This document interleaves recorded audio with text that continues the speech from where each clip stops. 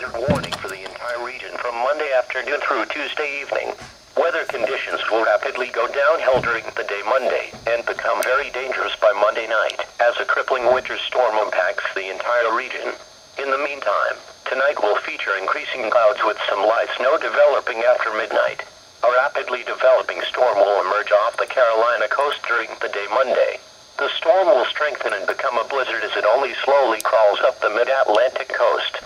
This storm will become crippling to travel and life-threatening to those who may become trapped out of doors during its height.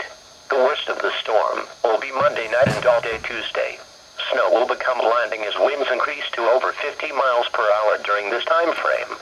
Travel will degrade rapidly and likely become impossible during Monday night. This condition will last all day Tuesday. Snowfall amounts predicted are staggering, with 20 to 30 inches of accumulation expected in most areas, and locally higher with the heaviest snow bands set up. On top of that, drifts are likely to exceed 6 feet or more.